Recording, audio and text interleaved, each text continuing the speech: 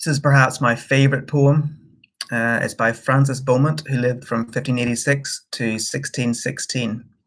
He was reflecting on the tombs in Westminster Abbey, as the title suggests, and he looks around and he sees the frailty of life, the imminence of death for us all, and how rich or poor death comes to us all.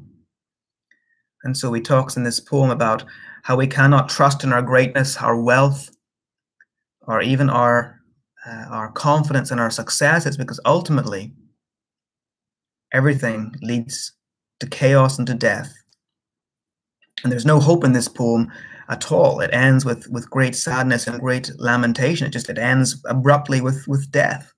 That's not, of course, the only interpretation of Beaumont's work, but this particular poem is deeply discouraging.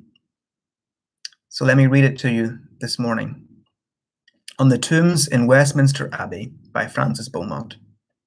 Mortality, behold and fear, what a change of flesh is here.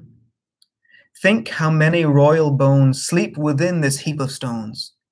Here they lie, had realms and lands, who now want strength to stir their hands. Where from their pulpits sealed with dust, they preach, in greatness is no trust. Here's an acre sown indeed with the richest, royalest seed that the earth did e'er suck in since the first man died for sin.